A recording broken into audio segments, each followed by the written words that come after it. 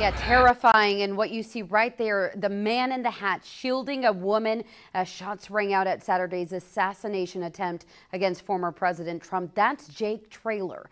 Jake is an NBC reporter and also the son of UTSA head football coach Jeff Traylor. Right there for the action, too. Fox SA's Matt Roy secured an interview with Jake, who many are calling a hero after his actions on Saturday.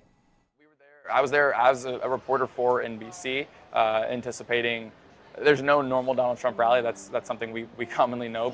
Saturday's rally was about as far from normal as you could get, with 8 gunshots ringing out from a gunman 150 yards away, causing everyone, even journalists like Jake Traylor, to fear for their lives. The number one feeling, of course, was sadness and fear, but also just a lot of confusion.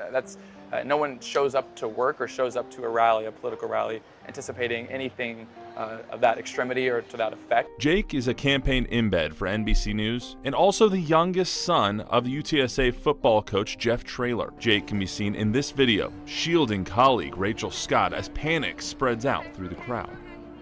What was that moment like for you, emotionally and physically, psychologically? I mean, obviously a flood of emotions. I've described it as a lot happening very quickly, but also feeling like it was taking a very slow amount of time. I mean, that was felt across the entire rally. You could see everyone on top of each other, protecting each other. That was just a very natural human thing that we experienced take place at the rally that day. Jake quickly let his family know he was safe, but didn't mention his heroic action, something not abnormal according to his father. In a statement, Jeff said, "The kid's just wired differently. Obviously, I'm very proud of what he did, but it doesn't surprise me in the least." For Jake, he says he was shaken up, but once the shooting stopped, he focused back on the task at hand. Obviously, never anticipate or want to have to cover something like that, but ultimately it is what sometimes is the case for journalists and for political journalists. Matt Roy, Fox News at 9.